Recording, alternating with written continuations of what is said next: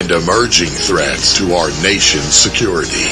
Terrorism and espionage, cybercrimes, narco cartels, human trafficking, border security, infectious diseases, and much, much more. Your contact for this weekly program is a former decorated counterintelligence analyst with a rare point of view from the inside. He's also an award-winning journalist, highly regarded among homeland and national security professionals. Tonight, join Tony Kimmery and his special guests as they examine the ever-increasing threats to our national homeland. Here's Tony Kimmery.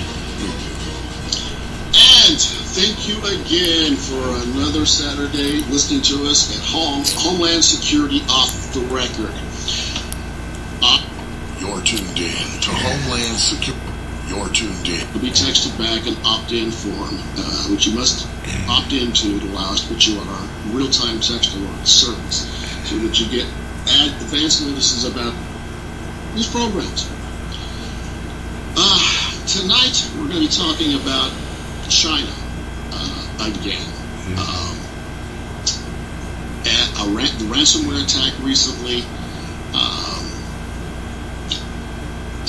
The Chinese Communist Party's mission to control global food development and supply chain.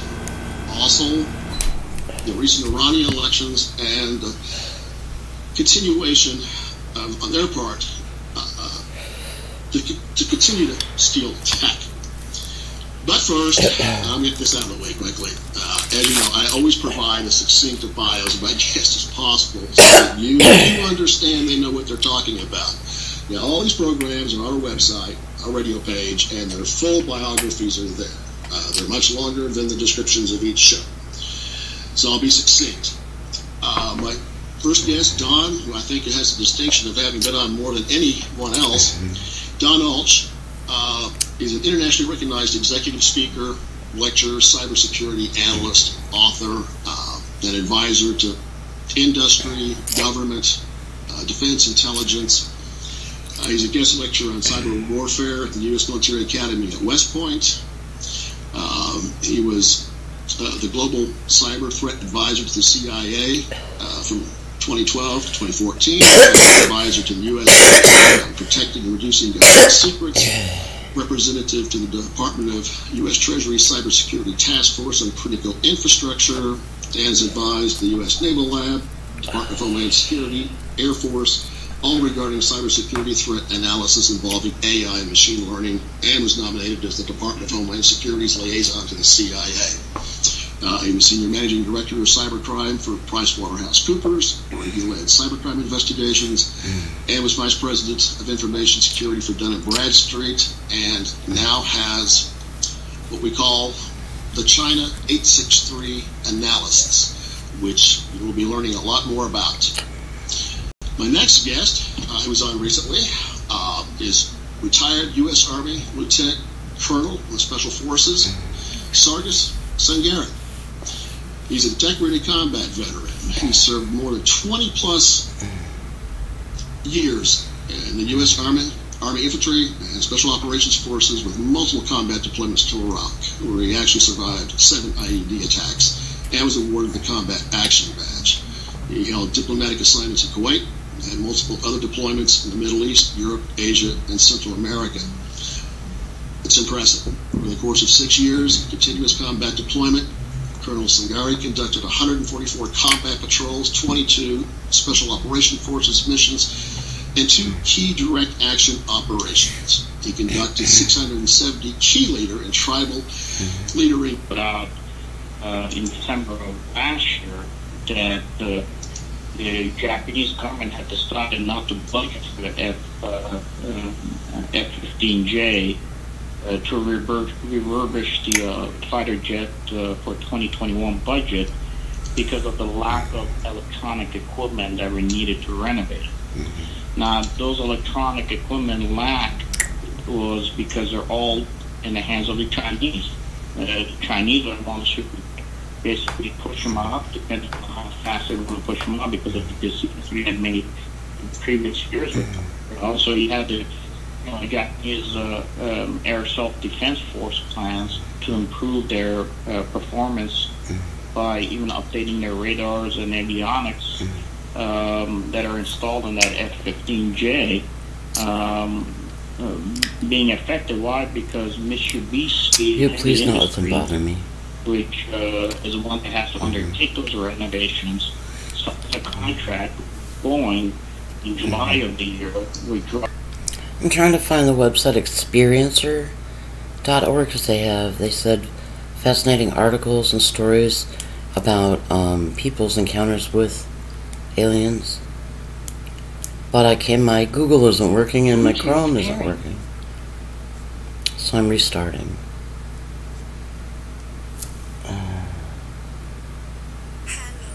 Maybe.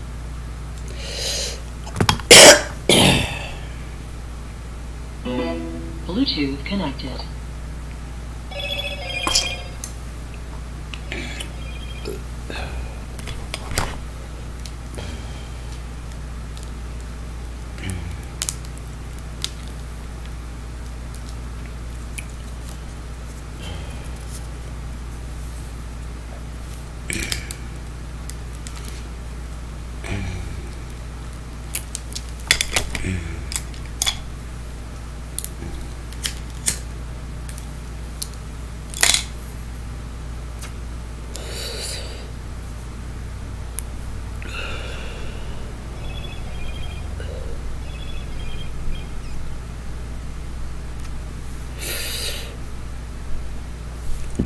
Pardon me.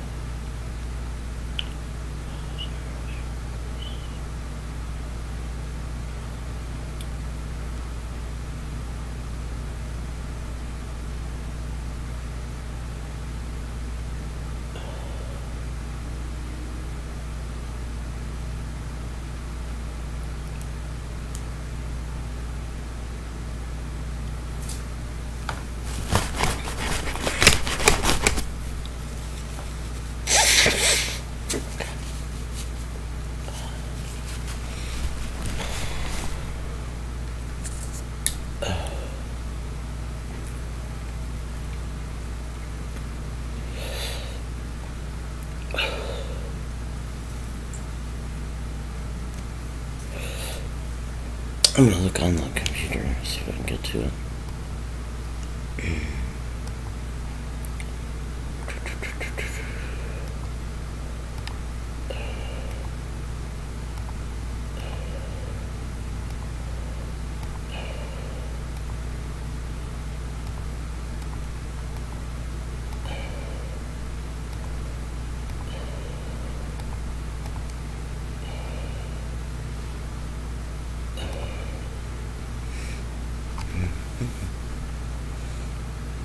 Oh, it's the Johnny E. Mack Institute. Cool.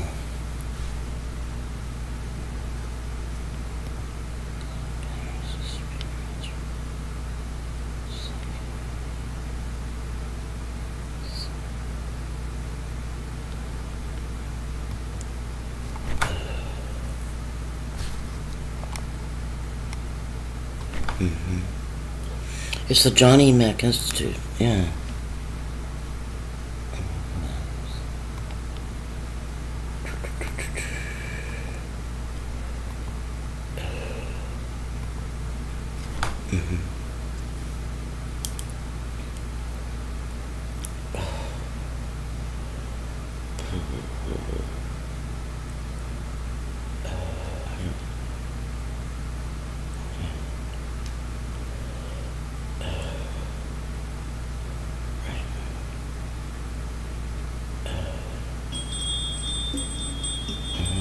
Welcome. Getaway with my parents to the site experiencer.org.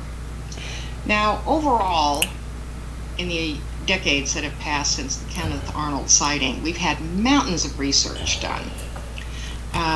Looking into the reality of alien beings, visits, and craft. We've examined crashed and landed saucers, trace evidence, craft and lights in the sky, abductions, benevolent and negative contact experiences, conspiracy, and a whole lot more. But are we any closer to knowing what's really going on? That's why I'm excited to have Ryan Sprague on the show tonight, because, as I mentioned, he's been doing some research in this field, investigating and interviewing a lot of different kinds of experts and experiencers as well. He's even had his own childhood experience that we'll find out more about. And tonight he's going to share his thoughts and findings from his new book, Somewhere in the Skies, A Human Approach to an Alien Phenomenon, which was recently published, I'd like to add, by the Richard Dolan Press. Richard has a very popular show here on KGRA. Ryan presented recently at the International UFO Congress in Fort McDowell, Arizona. I was there. He was enthusiastically received by the audience, so I'm sure we're going to see more from Ryan in the coming years on the topic of UFOs, contact, and non-human intelligence interaction with human beings. A little more about Ryan. He's a playwright, screenwriter, and actor, as well as author. He's originally from Syracuse. He studied acting and playwriting at Oswego State University, and 2 years on the road acting for the National Theatre I'll come back when I have something. I want you to hear this. This is John E. Mack, MD. I'm listening to Ryan Sprague on Rosemary Ellen Guliev's radio show on KGRA, and she mentioned a site, experiencers.org, and I couldn't get it on my phone, but when I typed it into the computer, I got the Johnny E. Mack Institute, and of course he's the author of Abduction. But I wanted you to hear what he's saying here. The world as it's currently going is destroying the planet, environmentally and otherwise. A couple questions here. First of all, this again takes me back to the biblical prophet saying, sort of the end is, it's sort of another reminder of the end is near. It's the universal warning of God to Israel or to the world that shape up or I'm going to blow you away again. Chris, the analogy with prophetic traditions isn't necessarily wrong. It just means we have to maybe rethink how prophetic matters would show up at this time in this code. Since we only know the material world, it might have to show up materially for us to even pay any attention to it. Now, okay, but that's one question, but I just want to compound it with the other question that I always think I want to ask. He said that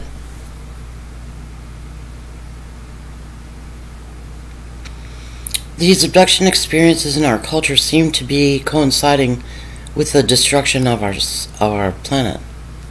So I'm going to try to go back far enough for that. Her case is atypical in some senses in that often when people are having these experiences, children, for example, in the case of parents, will witness that the parent is actually missing. In other words, in some situations, the physical body is missing. Other situations, other witnesses can see that they have not been physically removed. Again, that gray, nuanced range of penetration of this phenomenon into our physical world. The fact they choose people that are vulnerable, I don't know about that. We haven't found any consistent personality characteristics, and it's very hard to know what shows up in the personality after having these experiences, as opposed to that this was the type of person it was, because if this begins in infancy, they've lived with us their whole lives.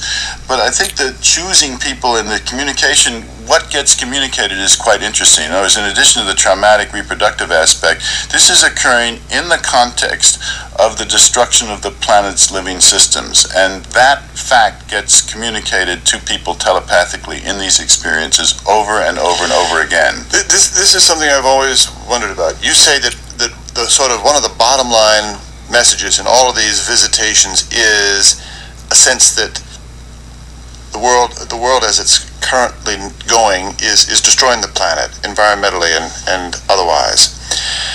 A couple questions here. First of all, this again takes me back to the biblical prophet saying, sort of the end is, it's sort of another reminder of the end is near. It's the universal warning of God to Israel or to the world that shape up or I'm going to blow you away again. Chris, the analogy with prophetic traditions isn't necessarily wrong. It just means we have to maybe rethink how prophetic matters would show up at this time in this code, since we only know the material world. I didn't know I was going to be in this position to ask for tortures for souls. All I know is it was like trying to get out of a swarm of flies or mosquitoes. It's like, what do I have to do to get out of this swarm? That's what I know. World, it might have to show up materially for us to even pay any attention to it. Now, okay, but that's one question, but I just want to compound it with the other question that I always think I want to ask John Mack is, what if the message from outer space were something you profoundly did not like, nuke the commies now before it's too late, or Look, I don't like the message. I'm sorry, you come in next right after this. Okay, I don't like the message we're getting now, which is that the human species, as we've known it, has failed, that the planet needs to be under some kind of receivership because we have gotten out of control. We're a malignancy on the Earth. We're destroying things. The whole political game is off. I mean, I don't like this message at all. It's a scary message. No, it's a scary message, but it's the oldest message in Judeo-Christian thinking, which is sort of shape up, you're God's children and you're blowing it. That's why, it's the Tower of Babel all over again, and I'm going to flood you out. What do you think? I think the message that I got when I was 12 or 13 was, I was very nervous but excited too, and I felt absolutely safe. They told me that they had gotten in touch with me before. They will get in touch with me again in my lifetime. I felt very connected to them. I mean, I don't even think of them as outer space beings. It's more like wise beings. And the message I got loud and clear is, there's a lot more here than meets the eye. Well, that's good. That's good. Okay. Great. I'm so glad I called. It feels great to verbalize this. Right on. in Thank you. public. Thank you very much.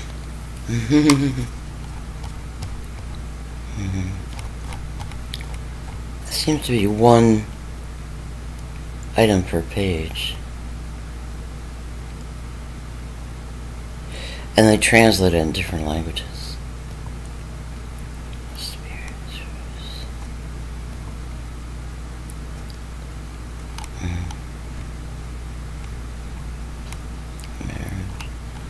Miss Pearl.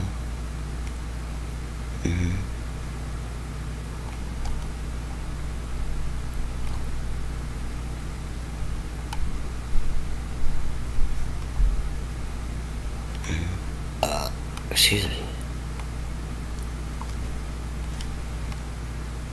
1 minute. Boy, am I looking forward to this. Aren't we all? Why is it, Jan, that some, I can put our listeners tonight in two categories. Like yourself, like Ian, like me. I am fascinated. I am curious. I'm champing at the bit. We're going to get right into it. There is another, and I would say a very large number of people who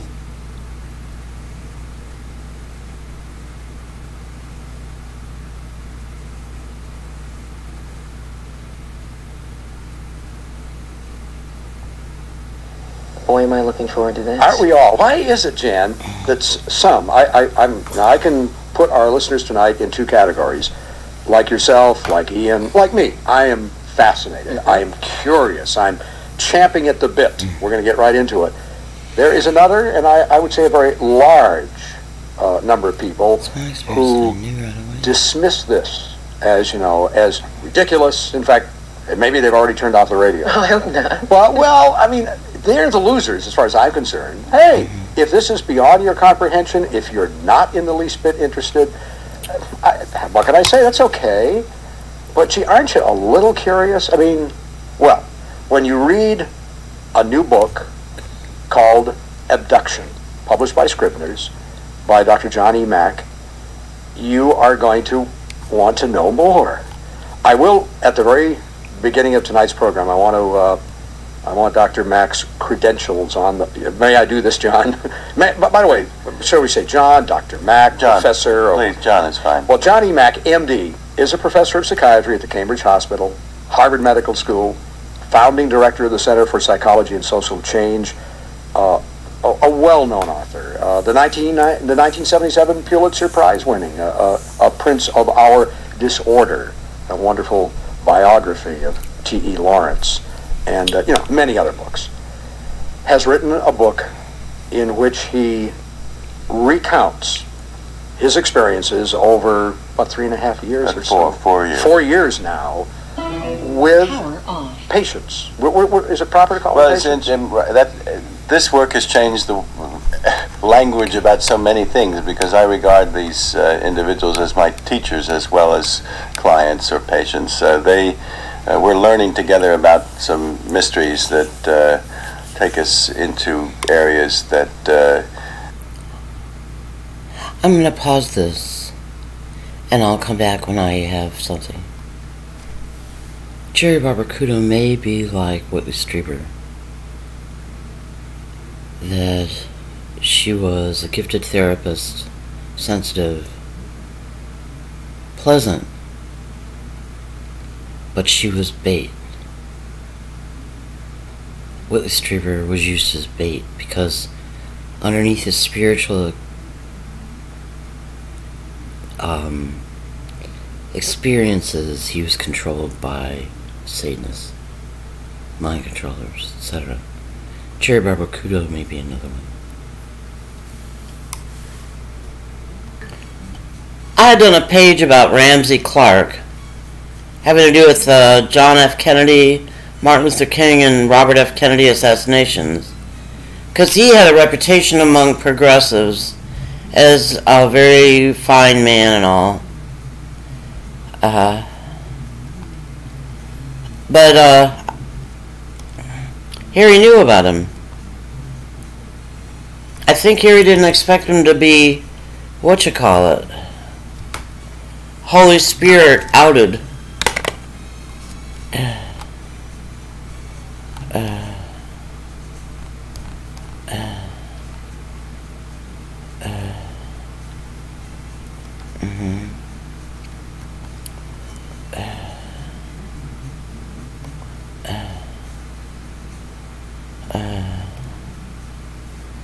He was AG under Truman. Something I hadn't realized.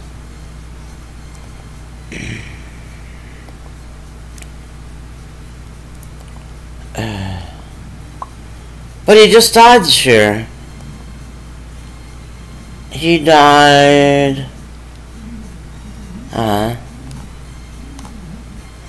Well, he's busted. April 9, 2021.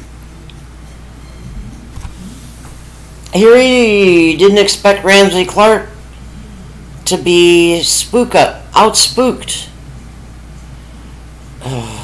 Spooked outed.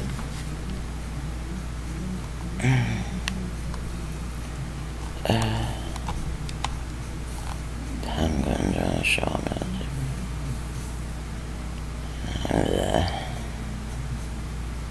Henry Lucas Griffiths shit. Yeah.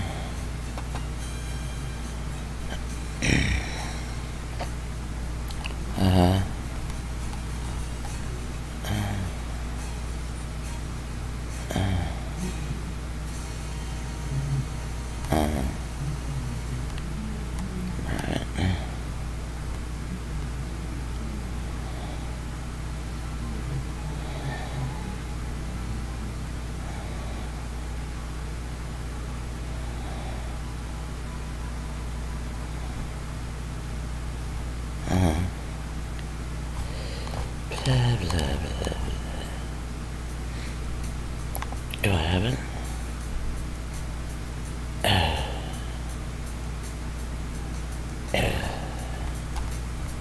I'll give you money, I'll give you money.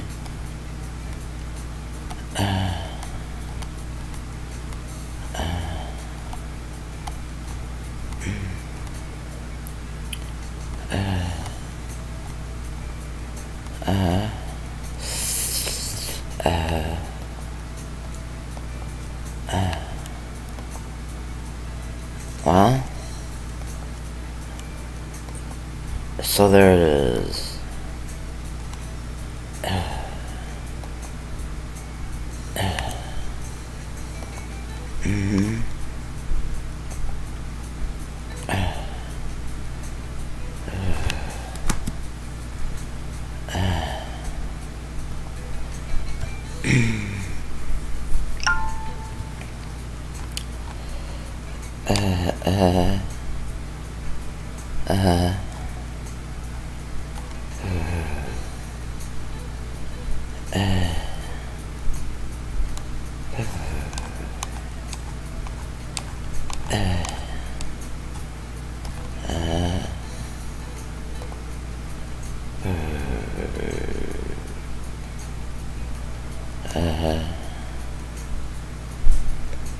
There you go.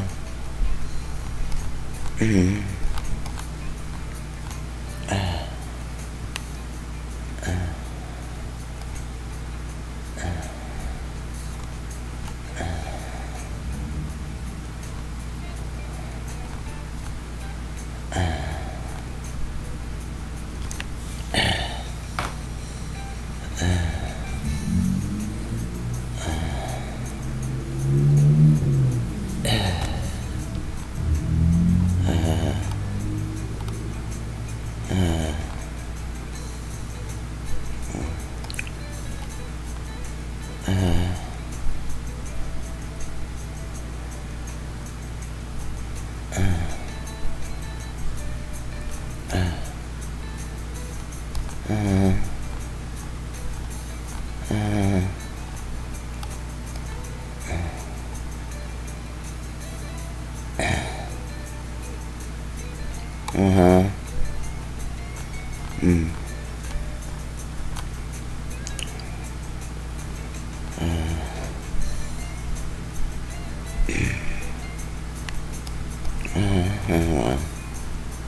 don't have the outing stuff.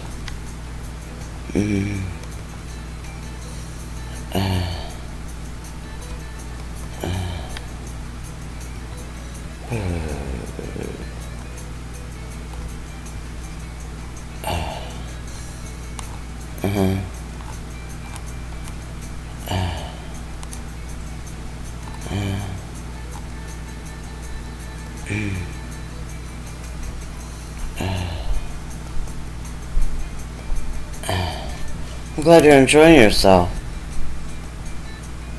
Is that how it works around here? I'll do this one. Oh. Facebook it is. Alright, I'll look at one again.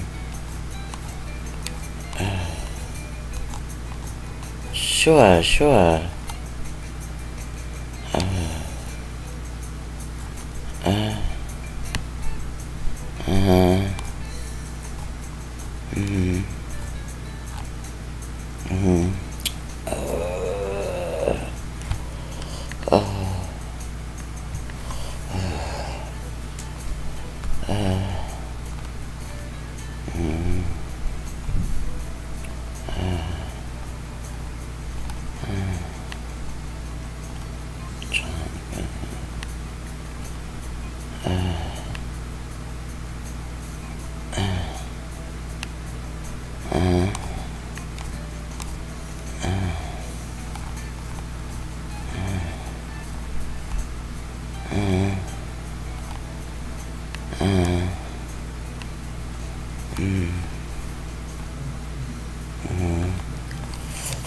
Ouchie.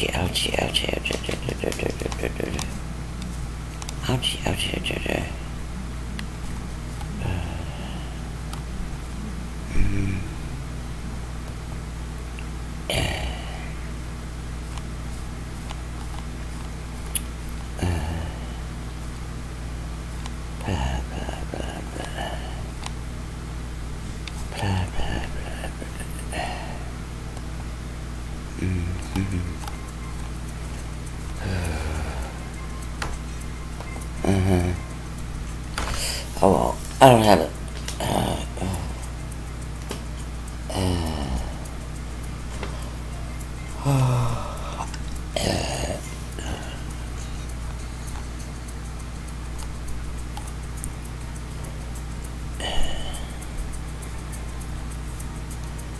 Oh, alright. I mean, not a...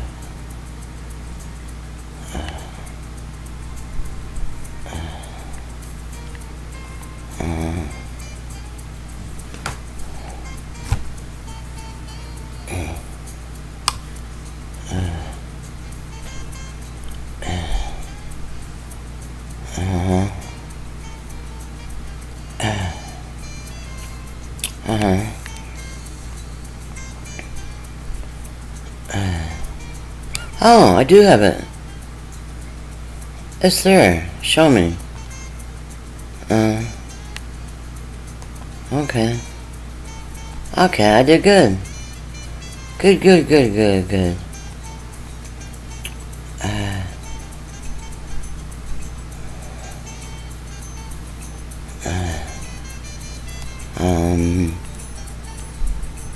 O2.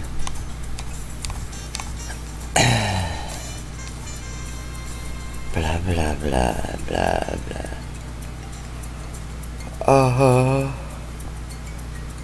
That's probably good.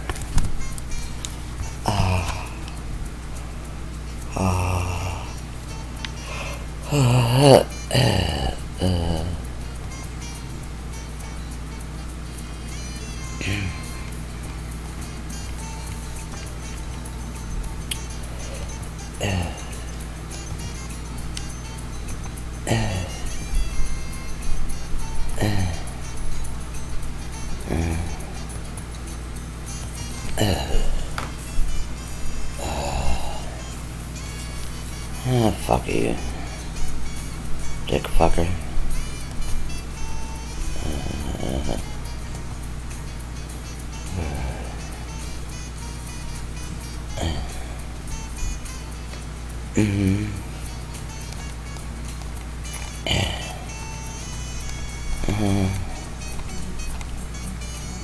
Shitbag. Fuck shit, fuck shit, fuck shit, fuck shit.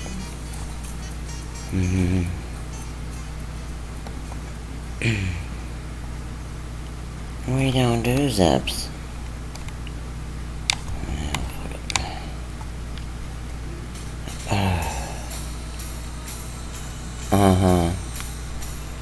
Okay. Well, what you call it?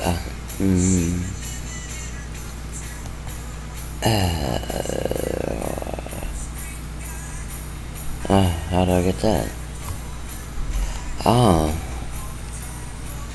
Right. Shit.